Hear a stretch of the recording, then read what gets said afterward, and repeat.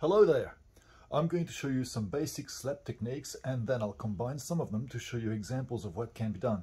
There's a single slap, the double slap, the triple slap and the quad slaps. Now the single slap goes like this.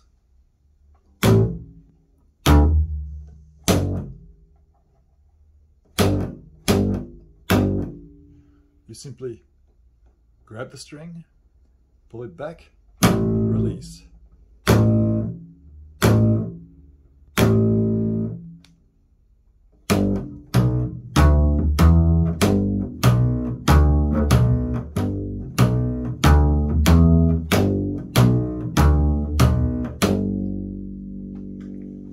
Practice being precise on the string.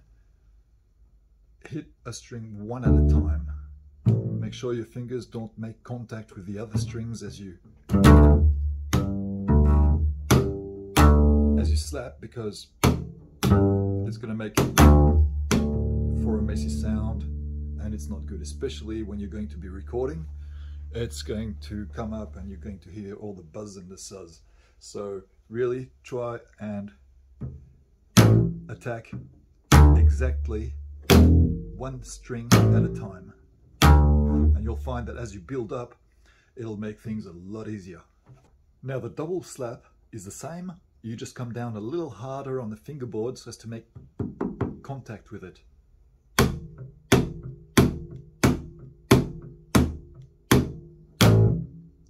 So coming down, hit the fingerboard, and it's still the same movement. As you come down, you grab the string, pull back, release.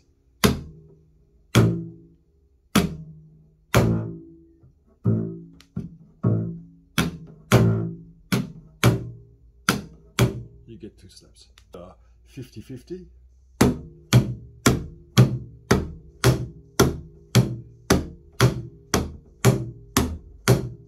Where the clicks are evenly spaced.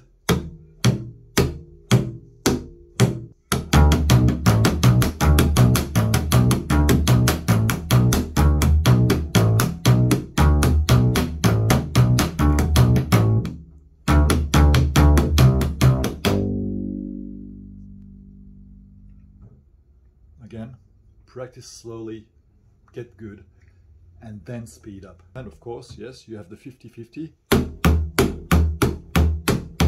or the 70-30.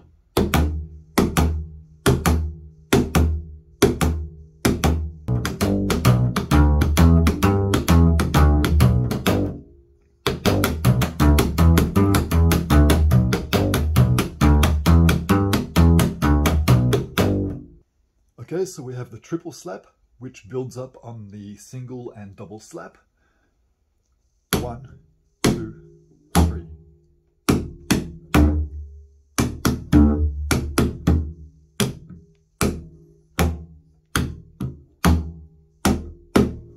Again, focus on one string. Don't hit two strings at once. If you can practice that way, it'll make your playing a lot cleaner and much better for recordings.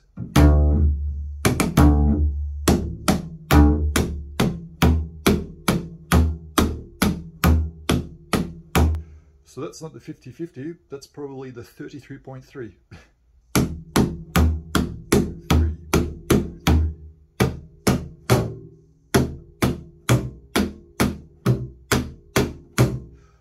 You can do it mechanically like that.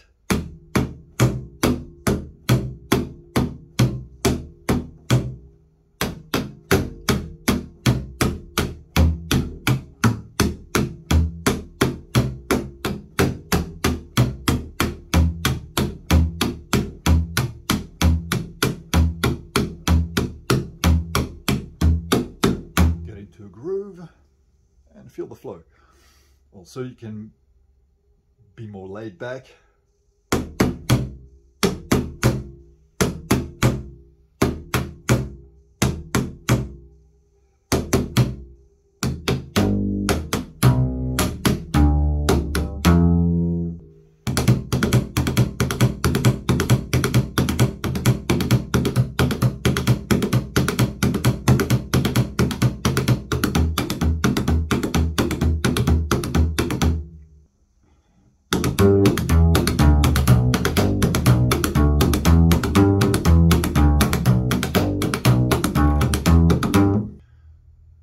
practice on each string because they all have a different feel and a different angle of attack. You'll be pulling this way, that way, that way, and that way because of the radius.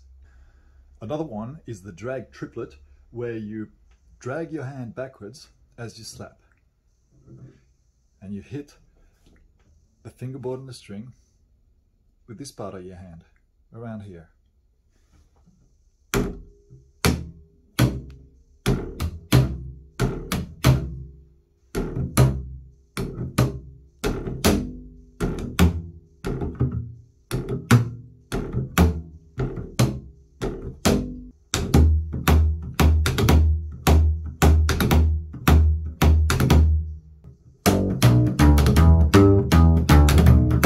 We can now go on to the quad slaps, and there's 3 different types that I've found.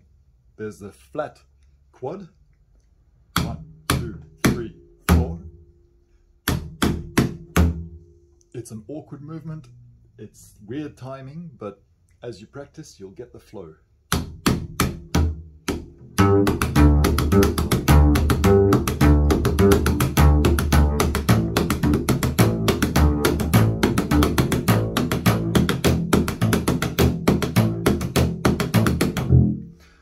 It's an unusual one, but it's fun to mix it.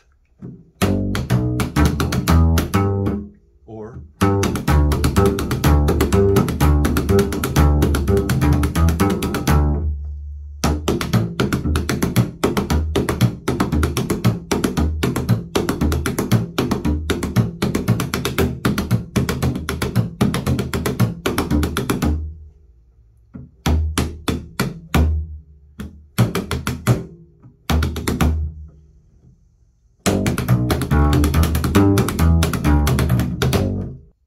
we have the drag quads, which have the note at the end.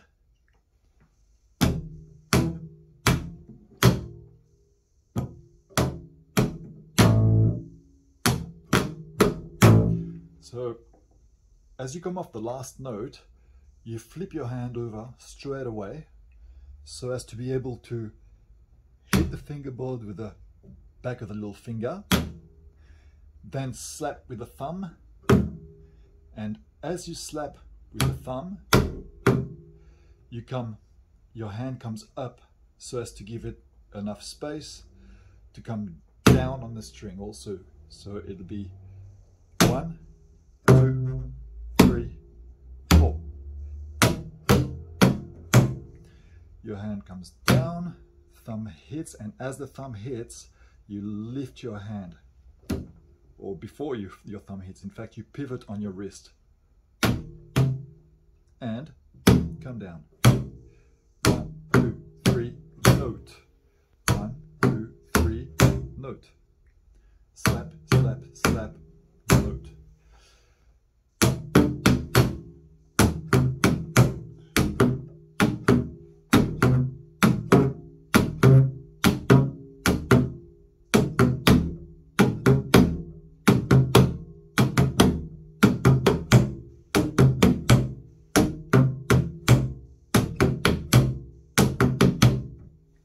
Steel strings make it a little tougher, but it's still doable.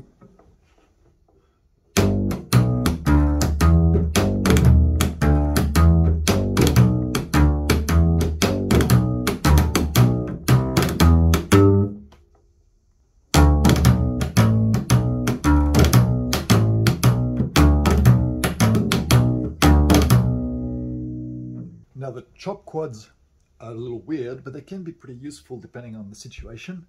And again, the drag quads end with the note, whereas the chop quads start with the note.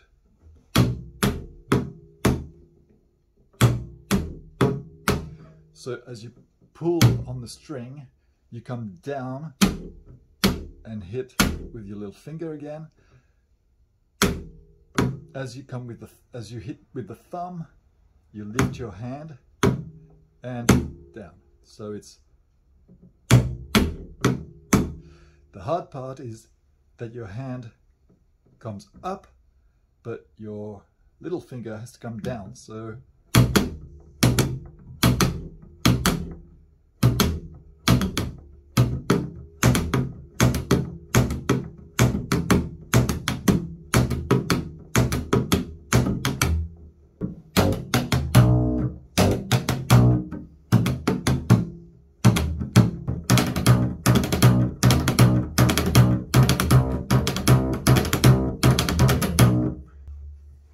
put it everywhere. It gets pretty messy, but you get the idea.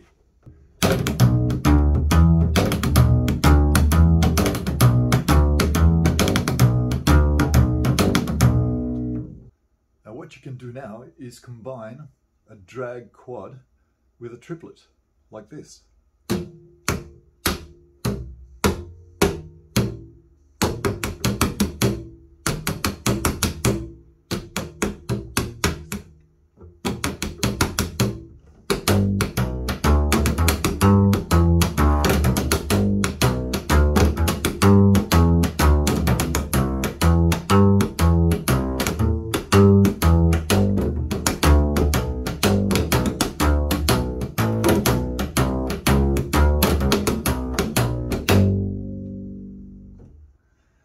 We can take it further and add a flat quad to a drag quad, like this.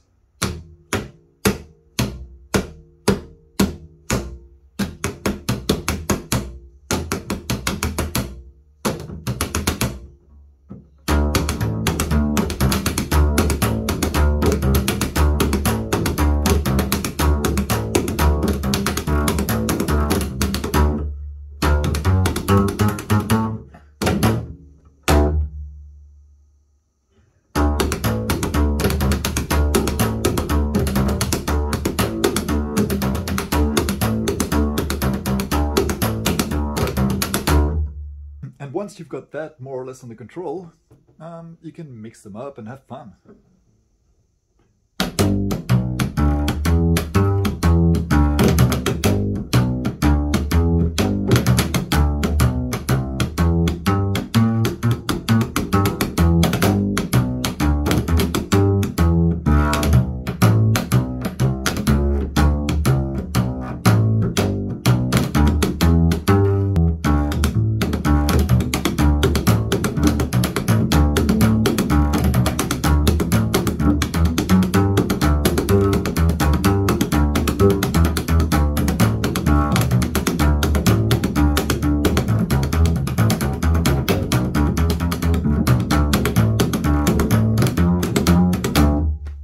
So remember to practice slow, always with a metronome, and if your fingers start bleeding, take a break.